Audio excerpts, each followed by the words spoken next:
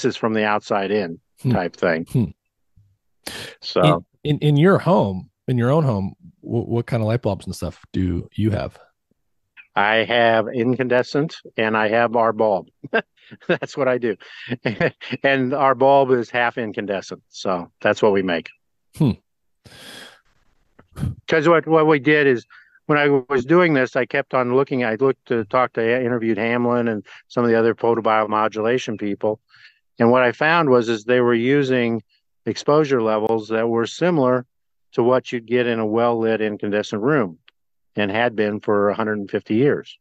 And then I got to looking at it closer, and then I saw, well, it's actually a little bit of overkill because it's 10 to 1 near infrared to visible. So what we do is we developed a bulb in different subversions, A19s and all that, both DC and AC. And we put in LEDs to generate the visible portion, and we use little filament bulbs to generate the near infrared component.